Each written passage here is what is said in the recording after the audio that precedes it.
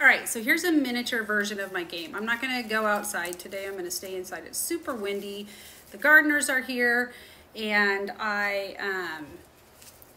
it's too cold to be outside. So anyway, inside.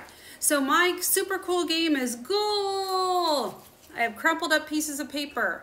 So I am going to be, pretend like my chapstick is water bottles. So the object of my game is to roll the balls through the goal as many times as you can in 1 minute, and you need to keep score. So I would set a timer for 1 minute. I have my goals set up. I would swing and step and roll through, swing and step and roll through as many times as I could in 1 minute, and I would keep that score. So it's really important that you state the object of the game and that you say how you're going to keep score. So the object of my game is to roll the ball through the goals as many times as I can in 1 minute, and then for every time it goes through the goal, I get 1 point. So that is how you are going to explain your game. Have fun.